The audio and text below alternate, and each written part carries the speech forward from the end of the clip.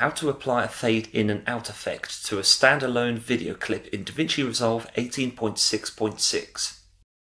With an inserted video clip from your media pool placed on the timeline inside your Edit interface, press A for the Selection Mode tool and drag your mouse cursor over the video edit to identify two white markers, one at either end of your edit.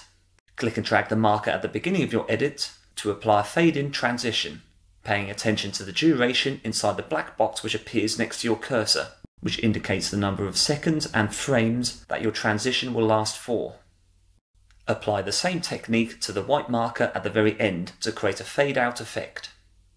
Should you place a separate video clip into a track below one where there is an edit that you have applied the fade transitions to, you can see the bottom video clip being smoothly revealed in a basic fade transition. I hope that tutorial was useful to you. Please like, share and subscribe.